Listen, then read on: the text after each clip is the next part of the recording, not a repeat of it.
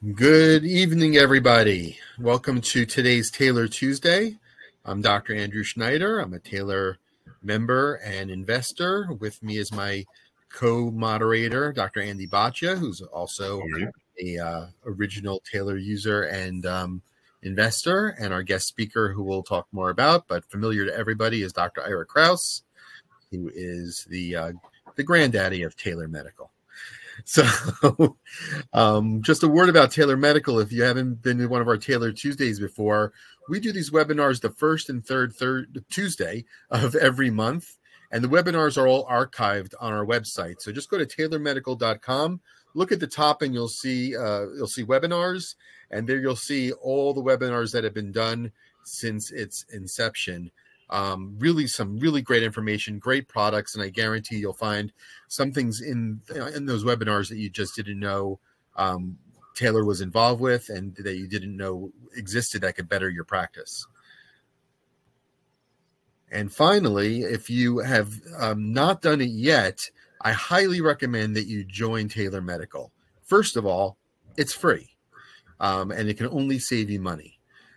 So what Taylor Medical is a GPO, a group purchasing organization, and we negotiate rates from gauze through Medline to treatment chairs to really everything in between. And if you're going to make a capital investment in your practice, you really owe it to yourself to check with Taylor first to see if you can get a better deal on it. And in most cases, you can.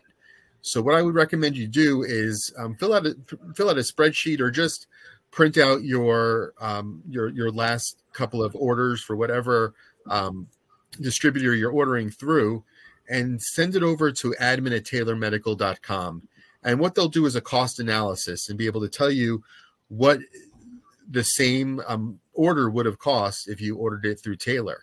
I can tell you that since I've been a Taylor member, I've saved from top line about 25% on my supplies.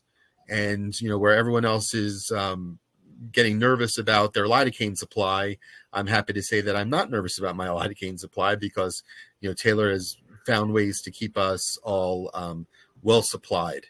So do that. Like I said, it's no obligation, it's no cost, and it can only really save you money.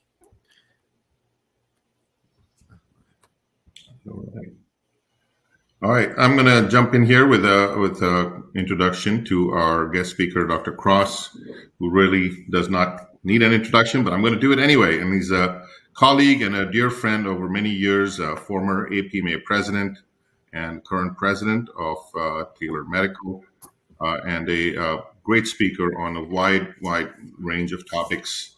And today we will hear from him about Total Ancillary, which is, and the title is Advanced Wound Care Deserves Advanced Diagnostics. So what's Total Ancillary? Total Ancillary leads in providing cutting-edge chronic wound care solutions. And now it adds PCR lab services for wound and nail panels from Total Molecular. Skin substitutes cannot always be used in situations where infection is present. And additionally, foot infections are associated with increased frequency and length of hospitalizations. So as many of us in the podiatry world, in the wound care world know, 50% of diabetic foot ulcers become infected, and patients experience a 70% mortality rate after diabetes-related amputations at 5 years. So a powerful combination of advanced wound care solutions for clinicians is Total Molecular's PCR Diagnostic Plus and Total Ancillary's Advanced Biologics, which are both designed to help difficult wounds heal. So we look forward to this presentation. Dr. Kraus, I'll let you take it from here. Thanks, Andy. Thanks, Andrew. Andy and Andrew, I got to make sure I say that right. Anyway, I appreciate the introduction, and both of you have been longstanding friends of mine for quite some time and have been big supporters of Taylor Medical. And I think that part of what we've tried to do here, and the mission with Taylor Medical, has been not just to have great products and not just to save you money, but we wanted to bring new technologies, information that's going to help make your practices better, getting better patient outcomes, and trying to find good partners to work with.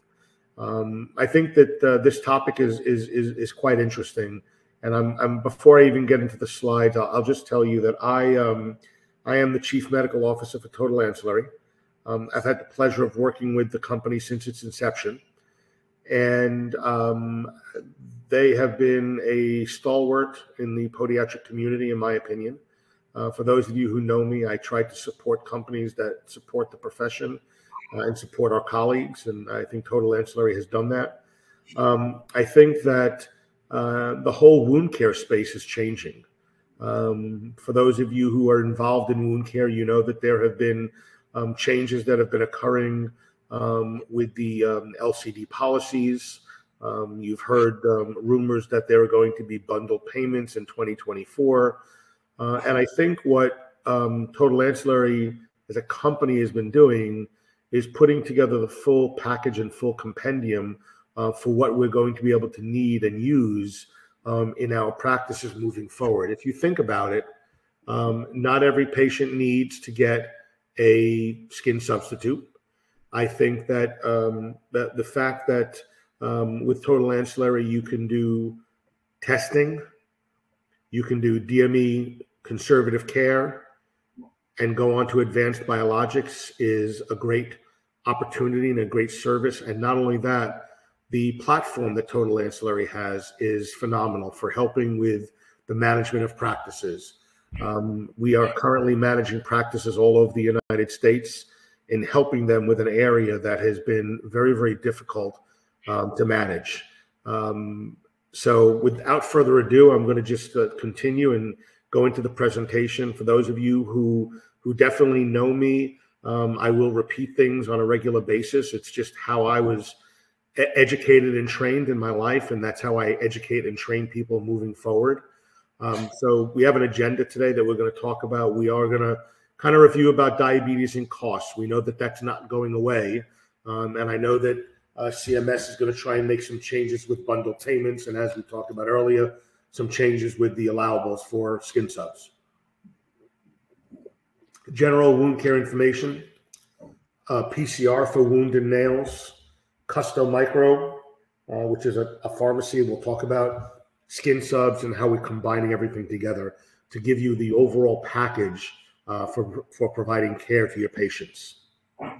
So we all know that diabetes is an epidemic. I'm not telling you anything that you don't know. For those of you that are practicing and living in the wound care space and limb salvage space, you know that that's happening. Every 20 seconds, a lower limb is amputated.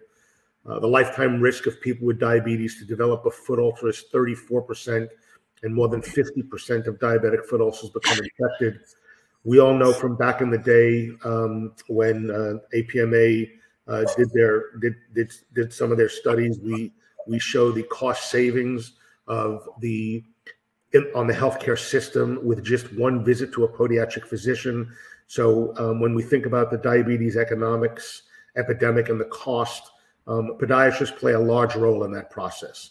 Diabetes contributes to approximately 80% of the 120,000 non-traumatic amputations performed yearly.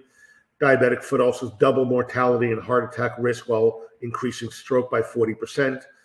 Relative 5-year mortality rate after amputation is 68%, and it is second only to lung cancer. So obviously this is a pretty tough condition. The quicker we get these wounds healed, the quicker it's going to be for the patient. I also, when I talk about this, it's not just the impact on the cost of treating that wound, but it's the impact of what happens if things don't go right. You think about a patient who ends up possibly with a BK amputation. How does it affect them emotionally? Are there dollars spent on the emotional well-being of that patient? The patient may not be able to go back to the job that they were performing, so now there's maybe workers' comp or disability insurance involved. There's the personal relationships and how they feel going out in public. Some people become very withdrawn because they're embarrassed to go out. So it's not just the immediately cost of the system that's associated with the admission of the patient or the actual care, but everything that's involved with the care of that patient. So diabetic foot ulcers are twice as costly to U.S. Medicare as those with diabetes alone. The cost of diabetic foot ulcers is greater than the 5 most costly forms of cancer. In the U.S., a total of $176 billion is spent annually on direct costs for diabetes. As much as 1/3 of that will be spent on lower extremity complications. $1 million is spent every 30 seconds on diabetic foot complications in the U.S. alone. Among patients with commercial insurance, each dollar invested in the care of podiatrists results in $27 to $51 in savings, and among Medicare patients, between 9 to 13. That came out of the Thomson Reuters study that I mentioned earlier from APMA. So we, as podiatric physicians and surgeons, we play a large role in this, and we have to let the community know what we do. We have to let the community know that our work is critical to fighting this condition.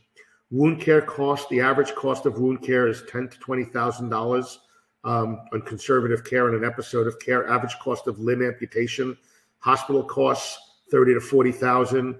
Follow care costs $43,000 to $60,000, and total costs $73,000 to $120,000. I don't talk politics for those of you who know me, but you might all remember when Barack Obama was running for his first term as president. He talked about the cost of an amputation that physicians were getting paid $70,000. Now, I can make a joke and say if there was a code that paid me $70,000, I would really know that code for sure. I think it was a little mixed up on the communication, but the message was, the intent of the message was the cost of a below knee amputation with the hospitalization and everything that's associated with it, as you can see here, is between $70,000 and $120,000. And that doesn't include the things that I discussed earlier that affect the patient with everything that's going on. So I think that it behooves us to try and get these wounds healed. And when you talk about, the essential elements of good wound care management, we want to assess the patient and treat the underlying disease. I think, again, for those of us that do this, when I think about wounds that are not healing, I think about, is there an adequate vascular supply? Assessing the wound and determine etiology. We're going to talk about that more in this lecture, and address patient-centered concerns and optimize local wound care. Infection, removal of necrotic tissue, moisture balancing, offloading. Is it biofilm management? Is it sharp debridement with topical antimicrobial? I think that when you work up these patients, I think that for those, in my opinion, who are doing wound care, have a clinical protocol that they follow. And we're all going to look to see what's going on with these patients. Obviously, nutritionally, we need to make sure that the patients are okay. I think, if you have a patient who has an albumin of 2.0 and an A1C of 18, I don't care what you do, that patient probably isn't going to respond to the level of care that you're willing to provide. Ensuring adequate blood supply is definitely an issue. I think that, on that initial visit, you're evaluating your patient's circulation. You might possibly need to do non-invasive diagnostic tests and or even send the patient off for vascular intervention. But if those things aren't taken care of, then we have problems with the ability to get the wound to heal. And when we talk about assessing wound and determine etiology, I want to talk about that a little bit. I think, back in the day, we all used to do cultures. Maybe some people took biopsies. I did.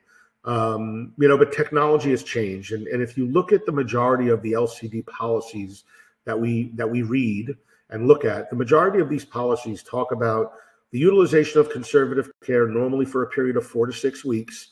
And then if those patients don't respond with a greater than 40 or 50% healing, then you can go on to use advanced cellular tissue products.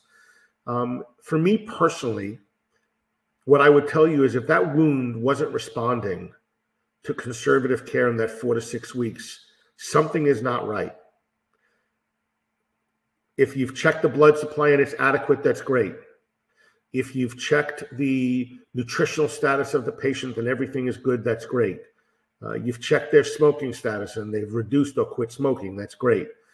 The only thing that's really hard to determine is the wound and the etiology. And we all know that if we do a culture and sensitivity, it's only going to reveal the live active organisms that could possibly be affecting the wound, but it doesn't address the non-active senescent organisms that may be there. And it was interesting. I was away this past weekend at the CPT meeting representing APMA. And while I was there, I had a chance to speak with a dermatopathologist who was the CPT representative for the Pathology Association and works in a clinical laboratory setting. And we were talking about how things are changing in healthcare and how there's so much scrutiny for PCR, but yet, in my opinion, and that's just my opinion, there's no, I don't know that I can show you the documentation, but in my mind, if we go by the benchmark of 4 to 6 weeks of conservative care before we decide to institute biologics, but we haven't really determined why that patient is not responding in the 4 to 6 weeks, I would say that the PCR is the perfect tool, because I think that if you're using the right laboratory and you get a PCR test done, obviously that is dependent on the colonization of the organisms and the exponential factors with which the organisms develop. Many of these organisms are going to respond better to a topical as opposed to an oral medication. And I think that it would behoove us not to see if there's any type of biofilm or bioburden before we even implement putting on the first biologic. And I say that because if you think about what the LCDs talk about with biologics, the LCDs talk about that every week you have to have improvement to continue with sequential applications. My personal feeling is that if there was a reason that was preventing the wound from healing with conservative care, we need to make sure that we address to the best of our ability anything that might potentially affect the healing of that wound, even going on to the biologics. So I think that what Total Ancillary did with Total Molecular is spot on in developing a company that's going to be able to do laboratory testing and really take you through the whole paradigm of wound care. As I said, through Total Ancillary, you can do conservative DME. We can do now pathological testing through PCR. And then if need be, and we've resolved everything, we can go on to advanced biologics. So I think that the portfolio is here. Every patient and every wound is different. Having a broad range of treatment options is important. One of the things I've noticed in working with PCR laboratories in the past was the fact that although I got the results, I didn't necessarily have a recommended treatment plan. And understand, recommended doesn't mean that I have to use it, but recommended gives you guidelines to make some decisions on what's going on. So when you look at PCR testing, obviously it's good when there's clinical signs of wound infection, friable red granulation tissue, increased malodor, new or increased pain, epithelial bridging and pocketing in granulation tissue, delayed wound healing beyond expectations, wound breakdown, enlargement of new ulcerations. The risk for wound infections is greater than 50% of all diabetic foot ulcers become infected. In fact, if you look at some of the articles, it actually says anywhere between 65 and 95% of all wounds cultured are going to have organisms. And I think the difference with what happens with these wounds is, what is the colonization? Is it single colonies? Is it multiple colonies? Is it increased colonization, or is it critical colonization? I think identifying all of that is going to make a big difference. Obviously, we know that there's a 70% mortality rate after diabetes-related amputation in 5 years. So, clinical microbiology provides a small information about the percentage of total bacteria species present, particularly in the chronic wounds. And that's why I said this is something that, for me personally, I may not do day one when I see a patient, but if I have a patient that's not responding with my wounds, I definitely think I want to get to the etiology and get to the source so that I can make sure that this wound gets healed. PCR on toenails, and I think that there's been a lot of speculation on the utilization and the benefits. I'll share with you my experience. So first of all, you have a diabetic patient not responding to treatment. You have immunocompromised patients. PCR testing to develop a clinically sound treatment plan. 50% of cases are misdiagnosed when relying on clinical appearance only. complete coordinates with conventional culture, threefold increase in specific detection of dermatophytes compared to cultures alone. And what I will tell you with PCR with nails, I think that when you do let's say you do a DTM, I would say that statistically 80% of the DTMs are going to come back positive. But when that DTM comes back positive, I know everybody says, well, there's not that many organisms to treat. I would disagree from the standpoint that how do you know it's not a dermatophyte, a saprophyte, or a yeast? And I think that what the PCR does is it helps speciate when you know that you have something positive. Again, I probably would not run a PCR on every single toenail, particularly on the 20% that do not come back positive with a DTM. I don't think that it's necessary to have to speciate the organisms that are there because obviously the DTM came back negative. So I think that the biggest thing is people have to learn how to implement this into their practice and how does it fit into their practice and how are they going to use the results that they get to help get better patient outcomes. I think that's really kind of what all of this is about.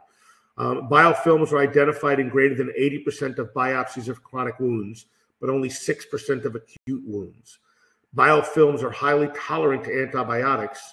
Antibiotics only kill the metabolically active bacteria. That's why when we are looking at the results on a PCR, we're probably going to initiate some type of topical treatment plan as opposed to using any IV medications. So, you know, when we look at everything, we look at what are some actionable results? What can we do? We can use hand-on supplies to swab the wound. We can send the sample to Total Molecular for PCR testing. The results are going to be returned in 72 hours or less. At the same time, when you're filling out your forms to do your PCR, you can also have a skin substitute benefit verification performed as well. So this way you're saving time in the process. Everything for me is all about streamlining processes and making sure that we're efficient in our clinics. And this way, by sending in the PCR, we may treat the patient with a topical medication and there may not be a need to go on to advanced biologics, or we may test the patient. The patient is responding. We see that the wound is looking better, and we might want to implement the skin substitutes because we need to get this wound closed at a quicker rate. Total Ancillary is partnered with Custom Micro Clinical Services. They offer programs focused on an antibiotic stewardship. 90.4% of wound patients treated with compounded topical antibiotics combined with molecular diagnostics were healed, compared to 48.5% treated with traditional options. Again, what we're talking about here is many times when we're looking at these wounds and many times when we're seeing these wounds, you know, if there's overt signs of clinical infection, yes, they're probably going to have some response to an IV or a PO medication. But even once that active infection resolves, if there's still biofilm present or senescent organisms, you're still probably going to need some type of topical treatment plan. And that's where utilizing custom microclinical services would come into play. You know, we know bioburden is a significant barrier to healing of all chronic wounds, and it's the only barrier that clinicians have for full control to manage. So with custom microclinical services, there's a pharmacist that reviews the wound swab or nail sample specimens assessing for bioburden. The pharmacist is going to create and reviews with the provider a patient-specific topical antibiotic combination treatment prescription that targets each of the patient's specific microbial wound or nail infection census. The recommendation is sent to the provider via HIPAA-compliant platform. Custom Micro partners with Custom Micro Pharmacy and Wellness, an NAPB accredited compounding pharmacy, to provide a combination of anti-infective targeted RX and anti-biofilm base. So basically what they're doing is they're taking the results and they're making a custom combination of topical medication to help treat these wounds to resolve the biofilm and bioburden that is present on the wound, to make that wound in a better place to respond to whatever treatment protocol you decide to use, whether you go back to your conservative care or whether you go onto your advanced cellular tissue products. And I think when we, and in reality, I could have started with slides like this, because basically what we have is, we have our hemostatic phase, inflammatory, proliferative, and remodeling. Normally, when we're treating these wounds with biofilm or bioburden, we're in an inflammatory phase, and the wound is just not responding, and we need to get it out of that phase. And that's where I think the use of topical antimicrobials has been very beneficial in helping to jumpstart a wound that is not responding to normal care. Obviously, for those of you who are using and have used amniotic membranes, they come in a multitude of different ways. There's the amnion, the chorion. Some have both, some have one. Some are single layer, some are double layer, some are tri-layer, where they call it the fatty phase, the fatty level. So there are a multitude of different products on the market. I think it's very important that you become familiar and comfortable with a variety of different products. I do not think that one size product fits all. I think that you need to make sure that you have knowledge of multitude of different products in your tool bag. What happens is all of these products have growth factors and cytokines, extracellular matrix, and different things that are going to help jumpstart the wound. Again, it's a matter of making sure that you, one, choose the right patient, two, that you've addressed all of the comorbidities that could affect utilizing these advanced products, to make sure that we've put the patient in the best situation for their wound to heal. Amniotic membranes are processed differently and have different characteristics. There are the things that we look at: cell viability, the extracellular matrix integrity, growth factor, and cytokine content. I mean, there's going to be a variety of different things that we're going to address when we're looking at looking at the wounds and choosing a product. As these layers are addressed, can affect the final product's characteristics. As I said, you can have amnion only, chorion only, amnion and chorion. As far as the different ways that you can process, you have dehydration, which preserves the growth factors and cytokines. It collapses the extracellular matrix, and we know that there are no live viable cells. Cryopreservation preserves growth factor, cytokine, limits damage to matrix structure. Cells may or may not be preserved with some loss of viability. And then, of course, you have your hypothermic storage, which is the products that are the closest to native cellular tissue. So, qualified patients. Obviously, for us as podiatric physicians and surgeons, they have a wound on the lower limb. From the standpoint of cellular tissue products, it should be greater than 1 centimeter, but this does not mean that you don't have a wound that might need a PCR that's smaller because it's not responding. Again, the patient hasn't improved after 4 weeks of documented conservative therapy. It's not infected. Unfortunately, even though we know that utilizing cellular tissue products can work on infected wounds, the majority of the package labeling on many products, as well as the LCD policies, do not cover the treatment of an infected wound. So again, we want to make sure that we're doing the best that we can to put the patient in the best position for them to heal medically. So what and Total Molecular have done is they've simplified the treatment. They've taken the form that would be used for PCR and combined it with the information that would be needed for the benefit verification of advanced cellular tissue products. So you have all of the information is on one form, all of the releases, the consents for treatment, everything is provided in one form, so it makes it easy. So in partnership with Total Ancillary, Total Molecular has simplified the process of obtaining verification and grafts in one convenient form. Understand also that we are not routinely doing PCR exams on every patient without getting some type of verification, because we don't want patients being stuck with large bills because there was no verification done that this was a covered service. So we're trying to make sure in the process that not only we provide a quality service for the patient and we provide them with the technology and the treatment and the skills and the tools to get better, but we're also making sure that they don't get stuck with huge outstanding bills. Again, simplifying the treatment. Depending on if you work with Total Ancillary, they will put together a formulary of the products that you want to use. Your practice can determine the formulary. We can help manage the process for you. You don't have to be using 4 or 5 different vendors, so it's definitely something that's convenient. The process is agnostic.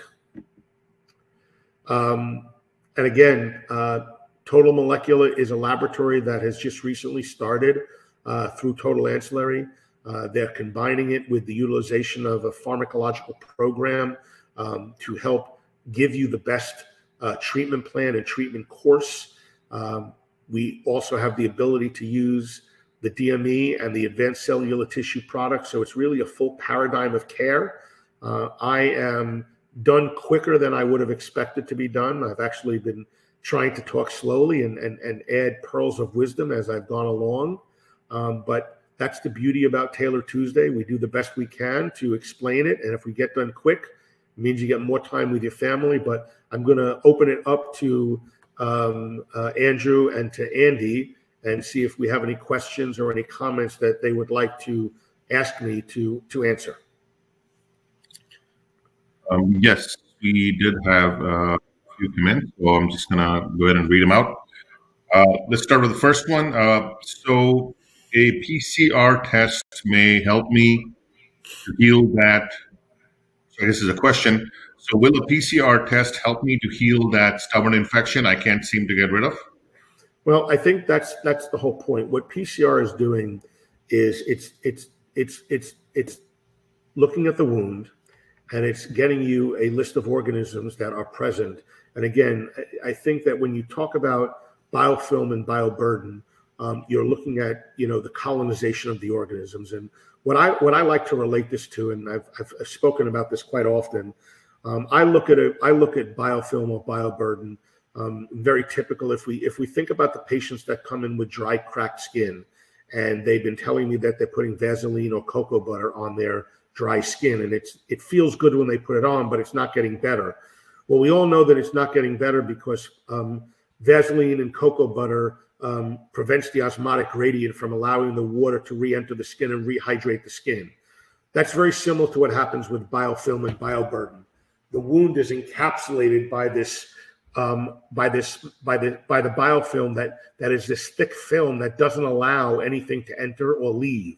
That's why IV antibiotics or PO antibiotics are not really very practical here. So that's why we want to use topical medications. So the PCR will identify, there may be multiple organisms here, but they're not all critically colonized. So we don't need to treat every organism that's present. A lot of times we get back a culture and it has 4, 5, 6 organisms. But, again, when you look at whether you look at a standard culture and sensitivity or whether you go to a PCR, what you're looking for are the organisms that are in critical mass that are causing an impedance of the healing. So yes, without a doubt, Andy, doing PCR on a stubborn, stalled wound will help identify organisms that have colonized and that are not setting the wound up for ideal healing conditions. So yes, sorry for the long roundabout answer, but I think a lot of people don't really understand what PCR is and why we're doing it and how it differs from the traditional culture and sensitivity. You're on mute, Andy. Okay, is that good? Can you hear me now? Now I can hear you. Yeah, thanks. And so here's a question from me. So are we swabbing differently for a PCR test? And is it, I would think it's before treatment, right? Yes, it's before treatment. And there are Total Molecular has swabs and products out there. I think, as you know, if you even remember from our Taylor Tuesday last week, 2 weeks ago, there's a new product that's come on the market where you can actually use a finger cot to actually debride the wound. While you're debriding the wound, the specimen is actually in the finger cot, and you can send that finger cot to a lab for testing. Andrew, I believe you're using that. That was actually going to be my questions. Histologics, is the company. But you can take that Histologics cap and send it right off to the lab for a PCR test. So it makes it simple in one handle, Andy, from that standpoint. So there are a variety of tools out there. Yes, we can do it the old traditional way, or we can actually combine it with other tools and actually debride it, and bill for a biopsy because of the type of device that we're using to debride and get the culture. Am I saying that correct, Andrew? Is that the right information? No, absolutely. So are you swabbing? So are you, if you're swabbing before treatment, I guess would be ideal. But if not, then how do you confirm an infection? So again, with a lot of these, for me, with the wounds that I have, if I let's say I've been doing conservative care, Andy, I've been using, I don't know, calcium alginate, collagen powder, and the patient wasn't responding, I would probably debride the wound so that all the superficial organisms would come off, and then I would use. I would either take a swab, or to be honest with you, I would use this new histologics device, or I might even take a punch biopsy of the tissue and send that deeper tissue off so that we don't have the contaminated superficial layer, because that's really not what we're looking for to see how we're going to treat it. Right. And so what happens if the wound stalls then? I mean, like, what do you do? Is that a good time to swab? Yeah, I mean, obviously, if here's the thing, we all know that there's metrics to follow. If you have a wound, patient, I can speak for myself. When I was in clinical practice, I kind of used the first week as my diagnostic week. That first week, either I did a vascular test in the office or I sent them to the vascular lab.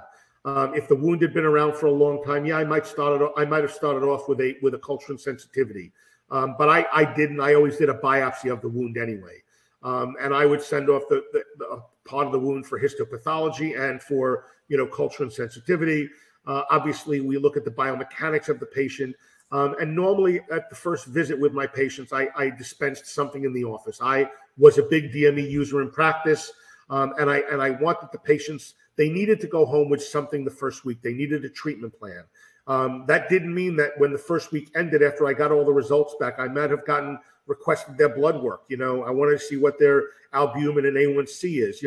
I'm trying to treat the whole patient. And I think that for those of us that are in wound care, we have to look at all the components and make sure that we're setting this patient up for success. So yes, if the wound stalls, we need to figure out why it stalled, Andy. And I think at any point, if the wound stalls, that we obviously missed something in our initial evaluation when we started treating that patient, if that helps out.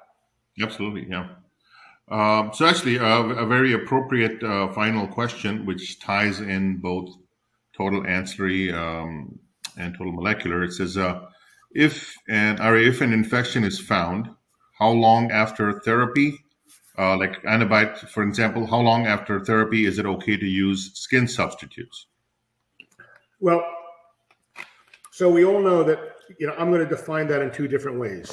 And, I am not.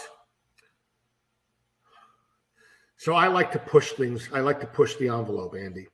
And when I say that I like to push the envelope, if I look at the LCD policy and I read the LCD policy, a lot of it talks about improvement of a wound, and they define improvement by strict measurements. Well, we all know that you could have a wound that's a certain size and it's draining fibrotic tissue, no granular tissue, doesn't look really good. And then you start treating it, and 2 weeks later, the size hasn't changed, but maybe the depth is less.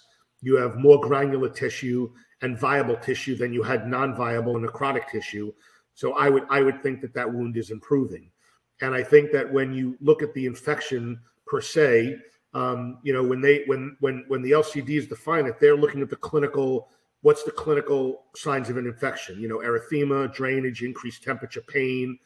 So obviously, when patients have clinical signs of infection, it's not indicated based on the LCD policies, to apply many of these cellular tissue products.